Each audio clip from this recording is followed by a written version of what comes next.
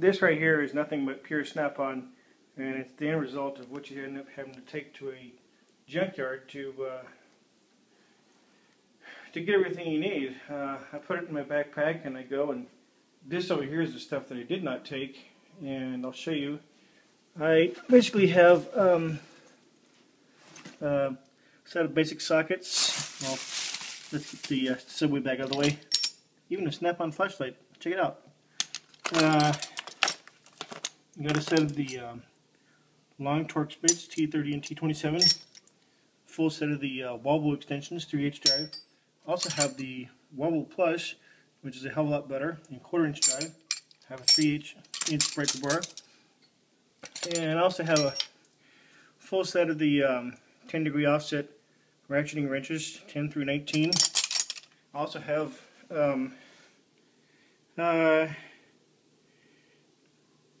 8 and 9mm, and I also have a set of Torx bits, which are buried here somewhere. I also brought a basic set of screwdrivers, a trim piece tool, 2 screwdrivers. These aren't Snap-on, and these are not Snap-on. Those are just vice grips from O'Reilly's, and these are actually external Torx bits, and these are swivel sockets. You just never know what you're going to need in the junkyard. And here's my flex head ratchet. Anyway, on to the meat of the story.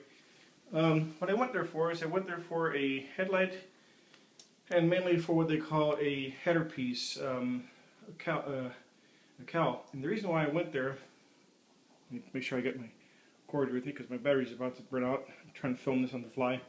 I went there and I got these are all the same from 94 through 97, regardless of the trim model. Base model, GLOT, T5 or T5R, or the R model. And essentially what this is this is right here is where the horns go. The 2 light fixtures would go, headlights, and then the turn signals go on the end. And this hole right here is for the windshield wiper motors that for the headlight wiper motors. And this is the one on the bottom is the new one, and the one on the top is the older one. And actually what happened was that some schmuck decided to cut through here to access the headlight wiper motor. And so what I ended up having to do was I ended up having to take off the stuff over there, and basically just I ended up having to screw the clips back on my car to incorporate some kind of a ghetto security. I'll show that to you right now. And let's grab the keys over here. This is the headlight, by the way. It's a genuine Volvo. I was going to get the other one that was chipped, but this one is in excellent condition. I only needed the passenger side. I didn't need the driver's side. And should have grabbed the turn signal, but those things are always break good stuff. So let's go outside and look at what we have here. Aside from a barking dog.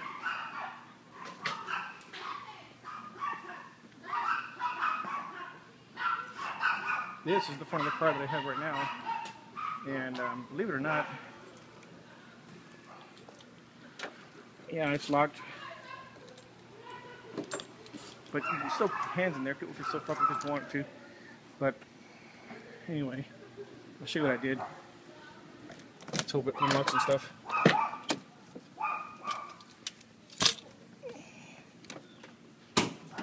Yes. Okay. So essentially, same as the lock, just not a grill on it and stuff. Just fold this tab forward and then pull up. And basically what this is this is ghetto security. So people wouldn't, these fucking monkeys wouldn't steal the radiator and shit.